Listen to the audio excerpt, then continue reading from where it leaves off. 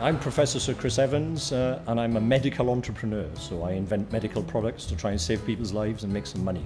I'm really a ginger kid from Port Talbot, from a big estate, Sandfields Estate, and I went to comprehensive school there, a large family of us, and I had a fantastic childhood. As a little kid, I wanted to be a scientist, so I just wanted to grow up like the guys on the chemistry set box. I wanted to be bald and hunchbacked with round glasses and covered in fluff and totally insane.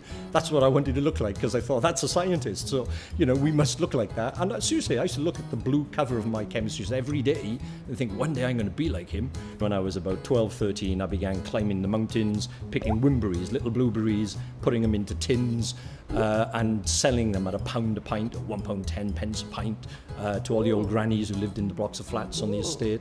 But I also learned that if I cleaned and washed the blueberries, I could get £1.20. And if I put a little green fern on the top, I get even more money. The one thing I would have changed, I knew where the mountains were, I knew where the wimberries were, I knew how to pick them, I knew how to sell them, and I knew where the customers were, and I knew how to deal with it. But it's just me earning £10 a day.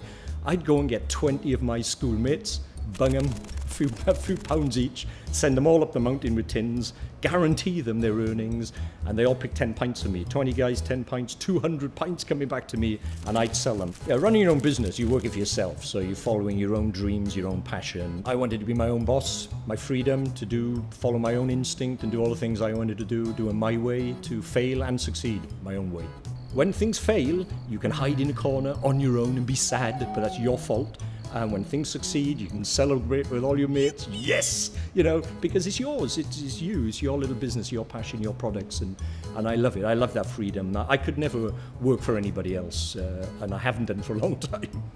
Like all entrepreneurs, I think I'm just absolutely positive, I'm energetic, I'm enthusiastic, I always am. I've got loads of dreams and ideas, even now. I've got more now than I had 30 years ago, and I want to achieve them all. I want to get there, and all entrepreneurs are very driven, determined individuals who want to get there. So, you know, I intend to keep going on and on. When you've got a great idea and a concept, listen to all the positive and negative things about your idea, and then change your idea, and then run with it.